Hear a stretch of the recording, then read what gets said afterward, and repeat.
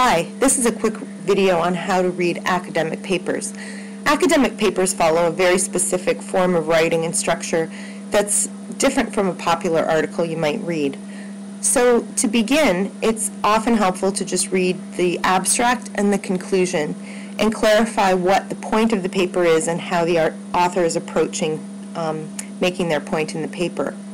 Once you've done that, do a quick read of the entire article and make notes in the margins of any new concepts or things that are confusing, new terminology, and you might even make a note of what each of the sections or even paragraphs of the paper are trying to accomplish.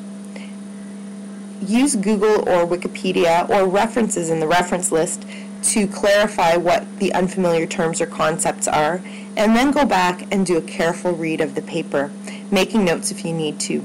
Some people like to make graphic organizers or notes on a separate sheet of paper to help them make sense of all the points within the article.